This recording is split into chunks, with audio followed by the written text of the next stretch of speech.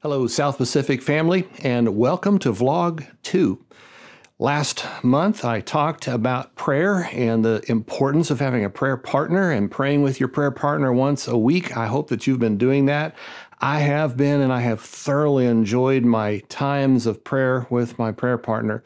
Prayer is really important. The second month here, I want to talk to you about the purpose. So prayer, purpose, and the next one will be plan. But the purpose, or I'd rather put it this way, the mission of the church.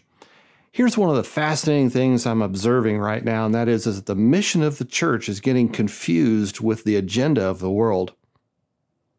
I want to pause there. I want you to really be captivated by that. As Jesus was going through life, the Jews had the agenda of the world on their mind and were often pressing and asking him, because if he was the coming king, he was going to uproot and change the political avenue of the political agenda of the culture. And yet Jesus had a mission, and the mission of God. And here's what I want to warn you as pastors is that I know I needed this constantly, is to stay on biblical mission. By biblical mission, we've been given the Great Commission in Matthew 28. We have been told what we're to do. We're to make disciples. And throughout 2,000 years of history, we have disciple making in a lot of different political arenas. In fact, if we just take a short history back to when the fall of Vietnam and the communism takes over, we see revival, and the church actually explodes because they stay on mission and they make disciples. And so God's agenda for us to make disciples is what we have to stay focused on.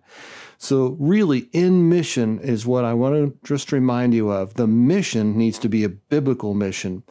Remind your disciples, make them and teach them to observe all that he has commanded. And then the second piece of that is that he hasn't given you a spirit of timidity, but one of love.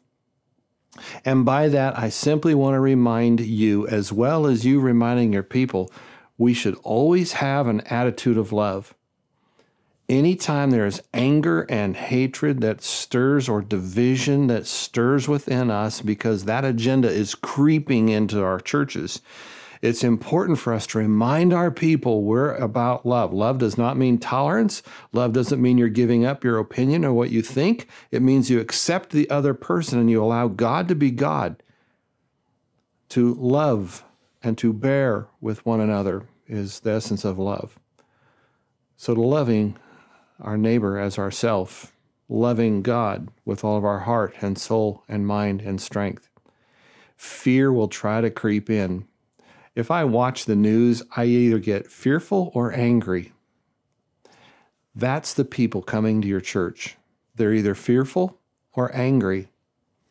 Your role is to teach them to be loving and to stay on the mission of God. This is not our kingdom. We are aliens and strangers. We are not of this world. Isn't that good news? If I believed that I had to change this culture and this world, it would be overwhelming and depressing. I would lose hope, but my hope is not in this world. My hope is not in this culture, this government. My hope is in a Christ who changes people. And when people change and they're transformed by Jesus, culture changes. That's such a beautiful picture. And I have to constantly be reminded that the mission of the church is to make biblical disciples. It isn't even to build a big church. Jesus says that was his job. Our job is to make disciples. And so a true disciple of Jesus is not one who has all of the theology correct. It is one who has the Spirit of the living God, who has love, because God is love. It's the only thing Satan can't counterfeit is love. So as we love and aren't afraid or timid, but we love, we care, we invest in the people around us. I love you. We're in this together.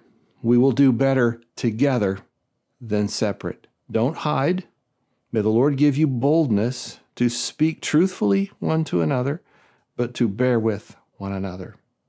To God be the glory as we put his mission first and have a heart of love doing it. Amen.